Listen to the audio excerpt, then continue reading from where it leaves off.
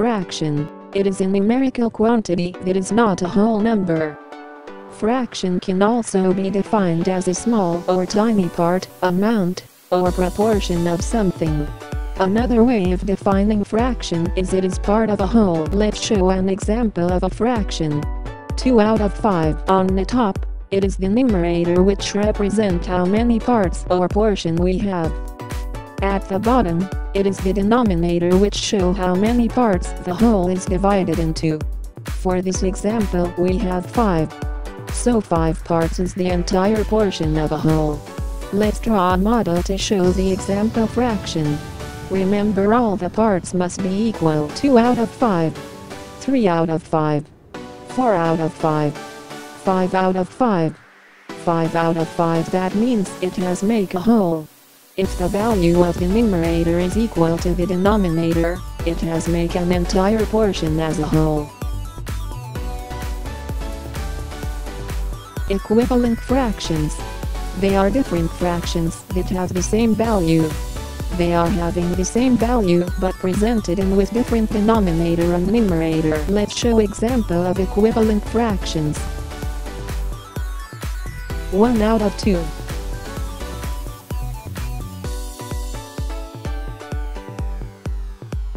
2 out of 4.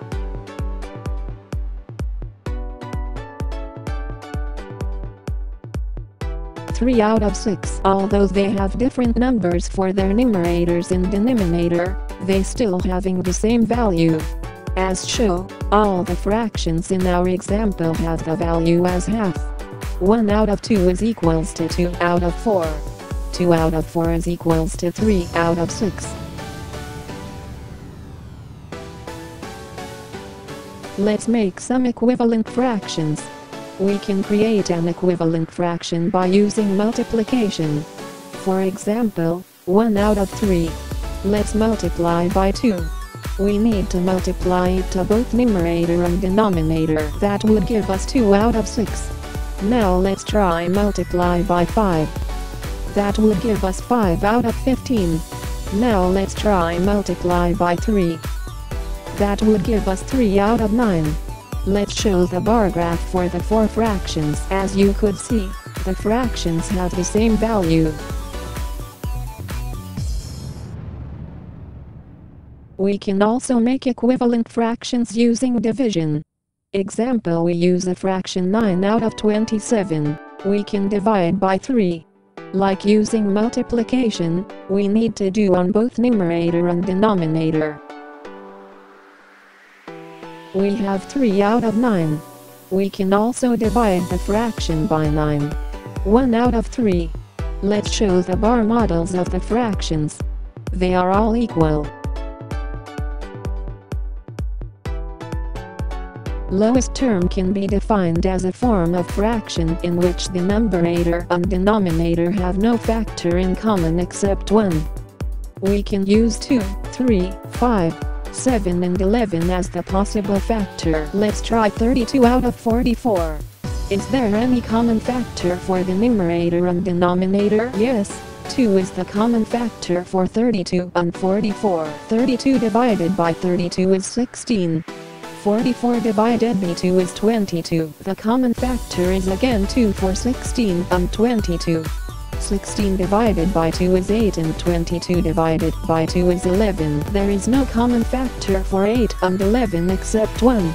Therefore the lowest term for 32 out of 44 is 8 out of 11.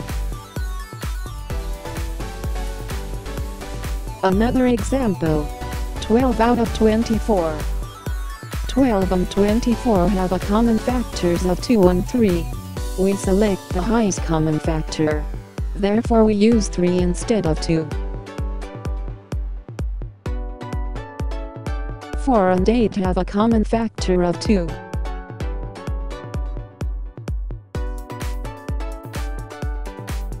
2 and 4 also have a common factor of 2. Finally, the lowest term for 12 out of 24 is 1 out of 2. Let's try another one. This time a bigger number. 55 out of 110. 55 and 110 can be divided by 5 or 11. So we choose 11 as it is a bigger number.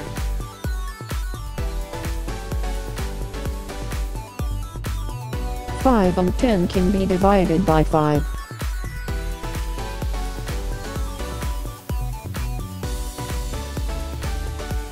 We have 1 out of 2 as the lowest term. The common factor for 1 and 2 is only 1. Now we are going to order some fractions in ascending order. That means to order from the smallest to the biggest fraction. We use 1 out of 2, which is half of the whole, as a benchmark. Now identify those fractions lower than 1 out of 2. We found that 2 out of 6 and 4 out of 9 are lower than 1 out of 2. That means these two are the lowest two. We need to compare these two to identify which is the smallest and which is the second smallest. Both of them have different denominators, 6 and 9. So we have find a common multiple for 6 and 9. The common multiple is 36. We have to make two denominators as 36. To make 6 as 36, we need to multiply by 6. To make 9 as 36, we need to multiply by 4. Remember, similar to equivalent fraction, if we multiply a value to the denominator, we must also multiply the numerator with the same value. Let's do it. Now we are able to tell which one is the smallest. 12 out of 36 is smaller than 16 out of 36. Therefore 2 out of 6 is the smallest and 4 out of 9 is the second smallest. The next step is to identify another 2 and see which is the largest. We need to compare 7 out of 10 and 5 out of 8. We need to make their denominators to be similar. Let's find their common multiple.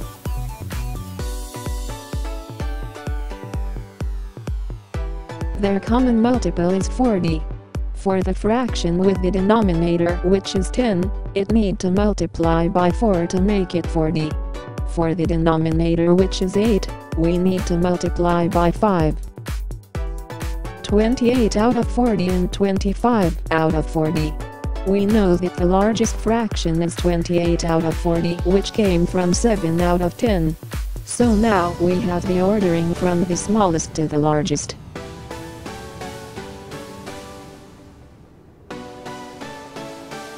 Here we are going to solve the addition of fractions with two different denominators.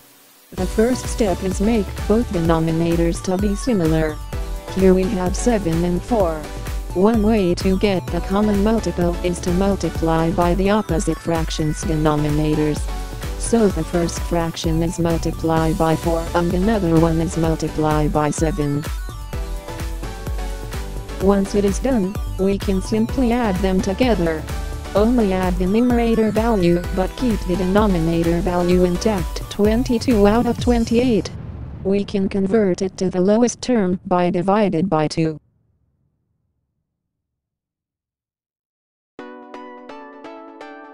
The answer is 11 out of 14.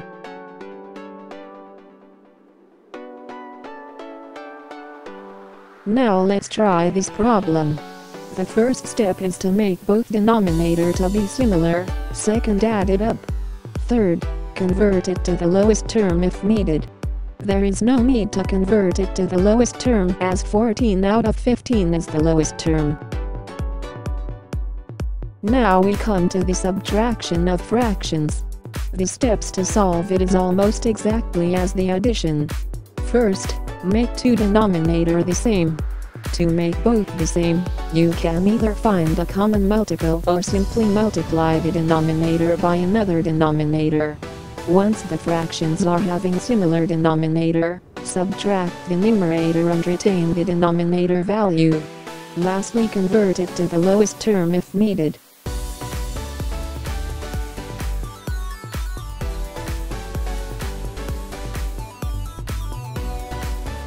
Let's try this problem.